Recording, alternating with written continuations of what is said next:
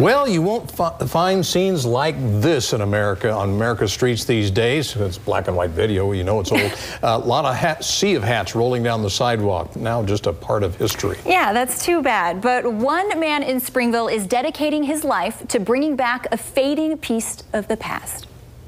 What a gentleman carried on his body at any given time, the most expensive thing was his hat. It's a throwback to a forgotten age. I would love for it to be more like yesteryear, right? Nowadays, businesses like Chandler Scott's hat shop are mere shreds of what once was. I think what changed eventually, in my opinion, that killed the hat was disco.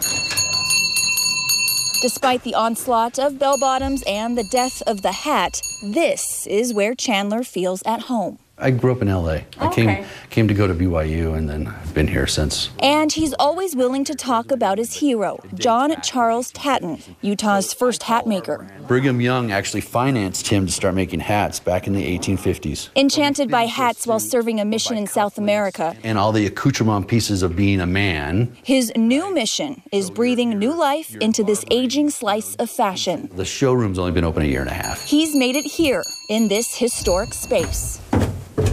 Every old building has a cellar. And this cellar holds a secret. We make hats here, yeah. Each hat is custom made.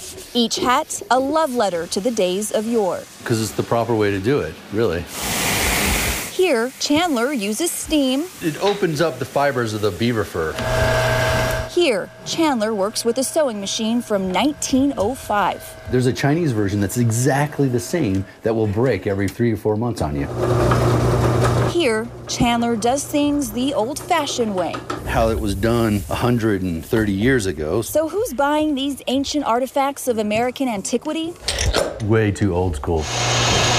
That means peddling his wares outside of Springville. My fall line had a bunch of campaign or Boy Scout hats in them for our Japanese store. Yeah, you heard that right. Chandler has a store in Tokyo. The Japanese do a really good job of loving Americana. And each and every export is tied to Chandler's idol, John Charles Tatton. Some of the hat equipment are from the original shop that was started in the 1860s.